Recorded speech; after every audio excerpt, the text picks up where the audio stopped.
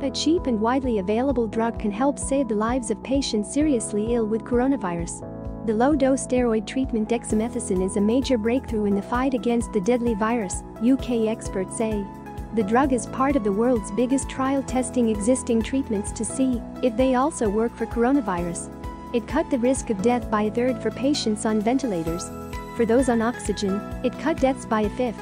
Had the drug been used to treat patients in the UK from the start of the pandemic, up to 5,000 lives could have been saved, researchers say.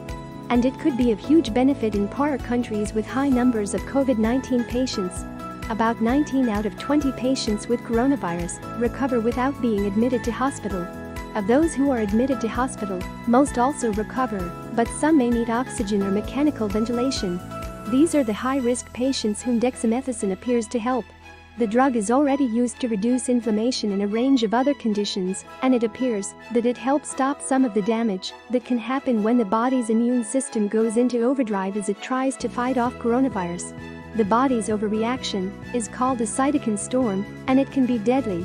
In the trial, led by a team from Oxford University, around 2,000 hospital patients were given dexamethasone and were compared with more than 4,000 who did not receive the drug.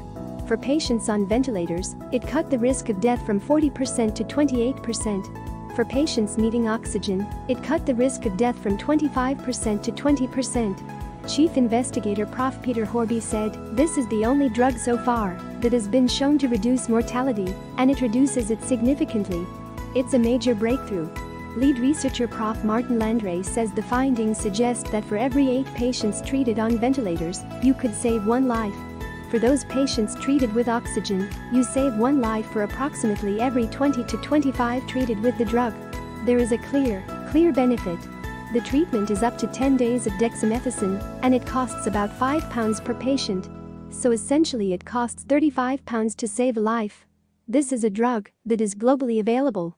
Prof. Landray said, "When appropriate, hospital patients should now be given it without delay, but people should not go out and buy it to take it home." Dexamethasone does not appear to help people with milder symptoms of coronavirus, those who don't need help with their breathing.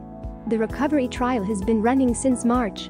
It included the malaria drug hydroxychloroquine, which has subsequently been ditched amid concerns that it increases fatalities and heart problems. Another drug called remdesivir, an antiviral treatment that appears to shorten recovery time for people with coronavirus, is already being made available on the NHS. The first drug proven to cut deaths from COVID-19 is not some new expensive medicine but an old, cheap as chip steroid. That is something to celebrate because it means patients across the world could benefit immediately. That's why the top-line results of this trial have been rushed out, because the implications are so huge globally. Dexamethasone has been used since the early 1960s to treat a wide range of conditions, such as rheumatoid arthritis and asthma. Half of all COVID patients who require a ventilator do not survive, so cutting that risk by a third would have a huge impact. The drug is given intravenously in intensive care and in tablet form for less seriously ill patients. So far, the only other drug proven to benefit COVID patients is remdesivir, an antiviral treatment which has been used for Ebola.